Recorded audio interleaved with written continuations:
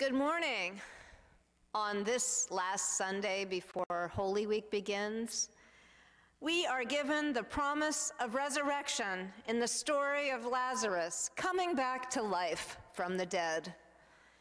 And what better time to have the message of new life when we have been isolated in our homes, knowing that this virus is sweeping across our land, taking lives, taking our freedoms, and making us scared and anxious. In John's Gospel, after 4 days in a tomb, the dead man Lazarus is raised back to life. John doesn't present new life in a pretty way. We don't see an angelic, soft-skinned little baby in this story emerging. What we do see, though, is renewed life, life that comes back after it was dead. With extra time at home, if you get a chance, you might look online at some of the great artworks depicting Lazarus coming out of his tomb. From Giotto to Rembrandt to contemporary artists, you'll see that these artworks often show Jesus making an upward gesture with his arm as he shouts, "Lazarus, come out."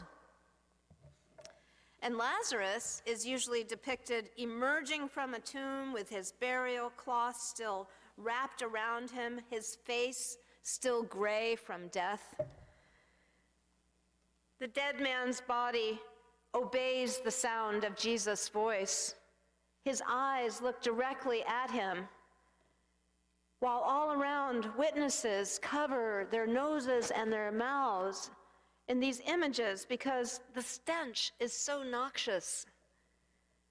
With the masks being worn all around us to cover our nostrils and mouths, with PPE, protective equipment that health care workers need and that we're encouraged to wear. This story could be taking place this morning in the emergency ward of a New York or Connecticut hospital. "Unbind him and let him go," commands Jesus. And Lazarus stumbles awkwardly out, trusting that voice, trusting in the sound of his dear friend's words. In German, they call it a Trustwort. He may be a bleak figure, Lazarus, dripping with bandages and moving in jerky, halting steps, but he is alive. How else does someone emerge from a tomb? You can't dress up for the occasion. We've probably never seen such an emergence, except in horror movies, perhaps. But we do know something about starting over. If you've lived even a little bit, you've started over somewhere, and we know it's certainly not easy or comfortable to come into new life. For example, when you have major surgery, you're told to climb out of your hospital bed and begin walking the very next day. It seems impossible to the beaten-down patient who just wants to stay in their bed. After surgery, those first steps come with such great difficulty, and slowly, strength does return. Amazing what the human body can do.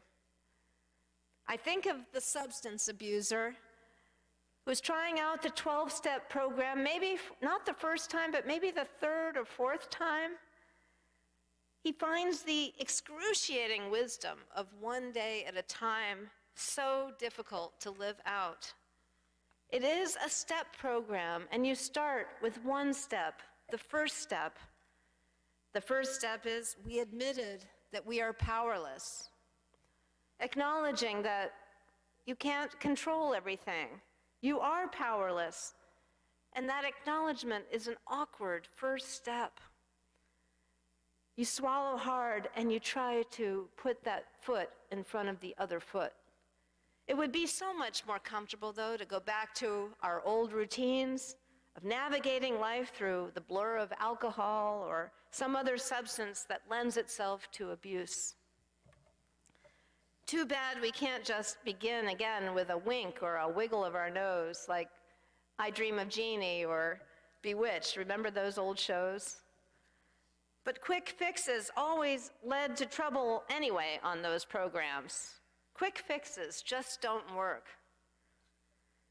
I think of a recent widower like my father, or perhaps a new retiree, stepping down from a career he loved, and it means starting all over again.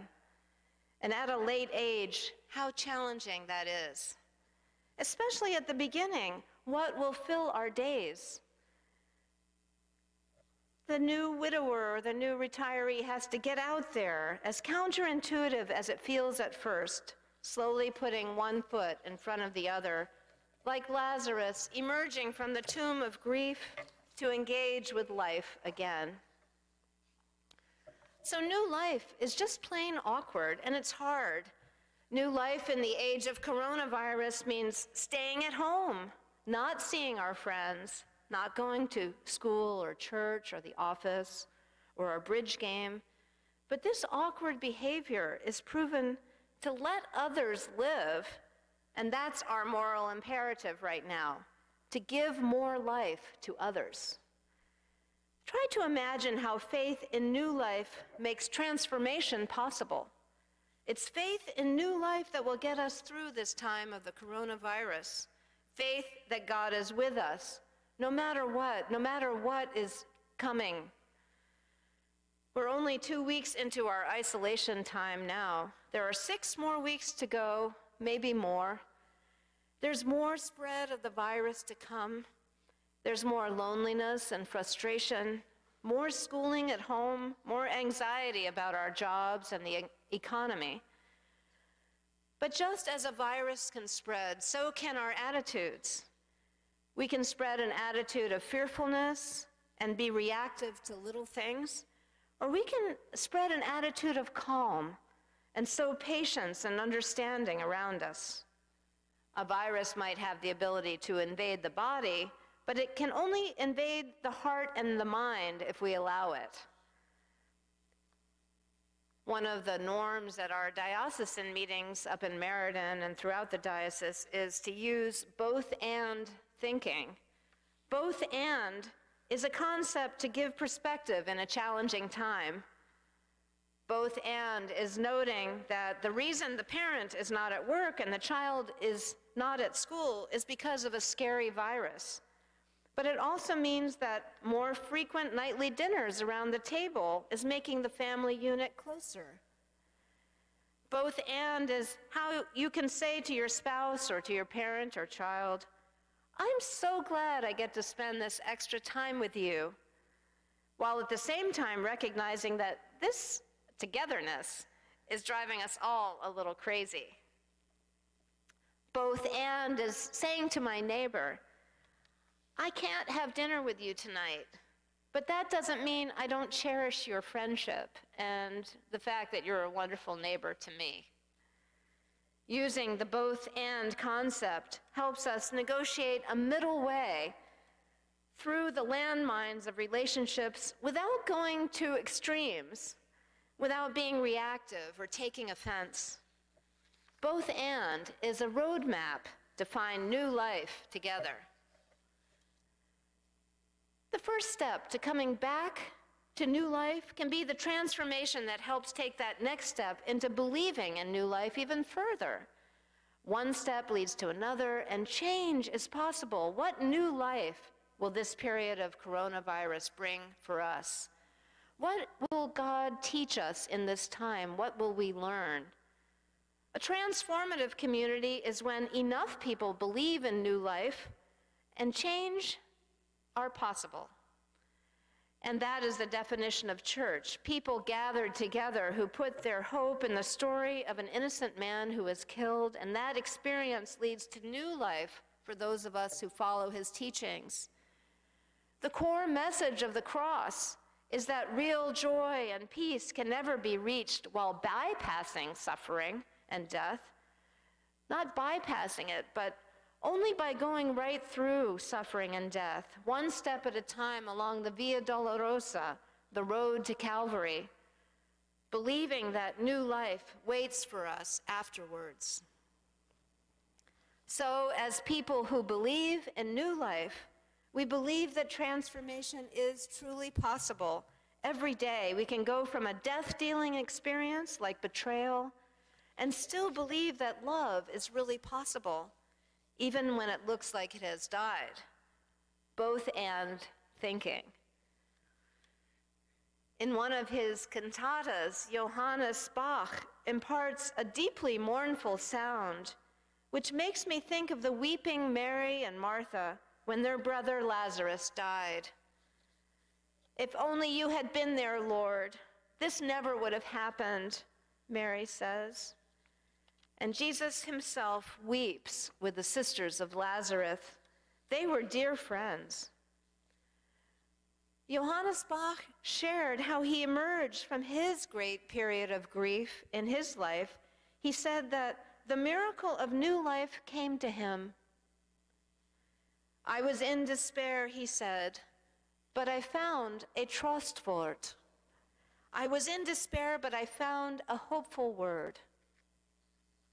There, in the center of his brokenheartedness, he encountered the heart of Christ, wounded for our sake. He went from utter despondency to finding the resting place of God's great love and compassion. And it is there he is able to begin a new life. Where will you find the hopeful word, the Trostwort?